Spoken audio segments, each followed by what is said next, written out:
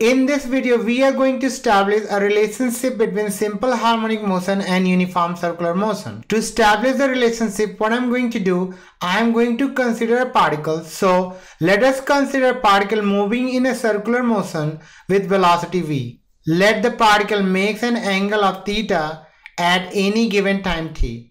In order to explain this, what I'm going to do, I'm going to use this information to draw a picture. So here is the picture where you can see particle Q is moving in a circular path. So what I'm going to do, I'm going to consider two different positions for the particle, and the positions are basically P and Q. So the particle is going from Q to P, and let the velocity of the particle is v at these 2 points. Now, since the particle is moving from Q to P, then the angle at the center of the circle will be this angle, which is theta. Now, let the radius of this circular path is A. So basically OP and OQ will be A. What I'm going to do, I'm going to drop a perpendicular from P to OQ, and if I do that, it will intersect at point R, and let OR is X and PR is Y. So basically we have 4 different quantities: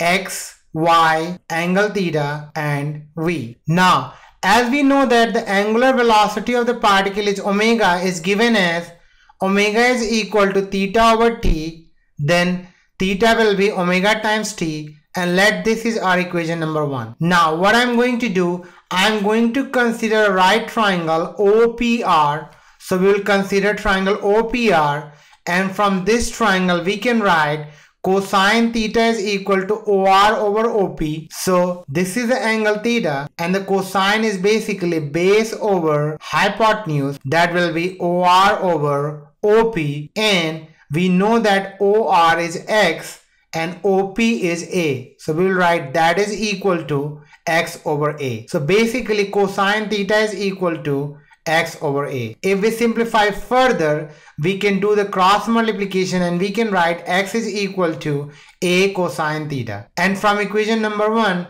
we know that theta is equal to omega t. So I'm going to substitute omega t over here. And if I do that, I will write X is equal to A cosine omega t. And this is my equation number 2. Now, let the particle move further and makes an angle of phi in addition to the given angle. So basically the particle is moving further and the particle is going away from point P to some point right here, and let that angle will be the additional angle, and the magnitude of that angle will be phi. Then the displacement is given as X is equal to A cosine omega t plus phi, and let this is our equation number 3. And this is how we can find the displacement equation for a simple harmonic motion. And this is how we establish a relationship between simple harmonic motion and uniform circular motion.